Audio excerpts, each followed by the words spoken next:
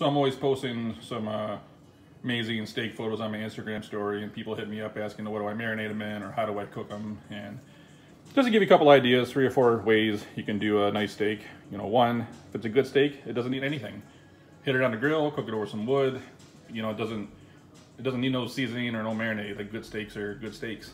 Some other ways I like to do it, you know, classic like a Korean marinade, like a bulgogi with sesame seed oil, soy sauce, garlic. You let that marinate for a few hours. It comes out real nice on the grill. Some people add a little brown sugar, and then it'll caramelize the outside up. My favorite way for ribeye might be Cajun style.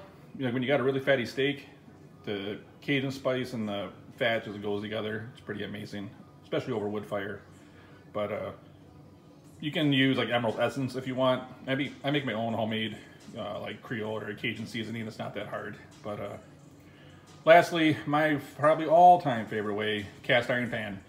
You know, sear the hell out of it on a cast iron pan, finish it off in the oven, dollop of butter. I put the butter on the steak, and I put the butter on the pan when we're done, with a little bit of garlic, salt, pepper.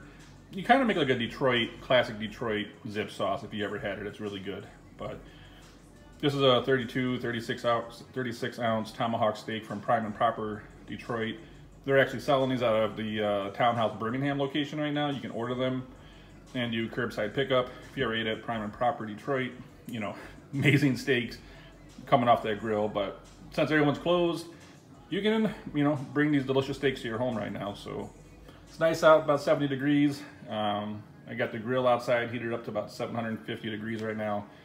I'm gonna sear this thing off both sides and, you know, move it off the flames and let it cook until it's perfect. But again, hit subscribe. I'll be dropping some more content, some more food content, random diesel truck stuff, music, podcasts, everything in between. So until then, I'm gonna catch you on the next one.